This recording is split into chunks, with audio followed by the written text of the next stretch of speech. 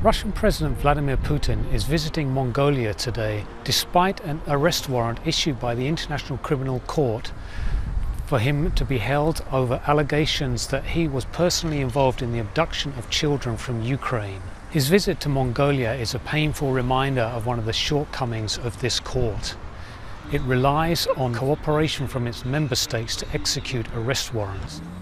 Mongolia joined the International Court in 2002 and last year even had a judge elected to join its appeals division. The court hasn't commented on Putin's visit to Mongolia, but stressed last week that the country is under an obligation under the ICC's founding treaty to arrest Putin and send him to The Hague. The court itself doesn't have any way of enforcing this, however.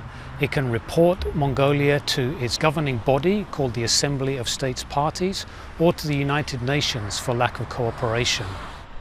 This isn't the first time a wanted suspect has visited an ICC member state without being arrested. In 2015, then Sudanese President Omar al-Bashir went to South Africa despite a warrant for charges including genocide in his country's Darfur region. The court could do nothing and eventually in 2017 ruled that South Africa should have arrested him but did not sanction South Africa.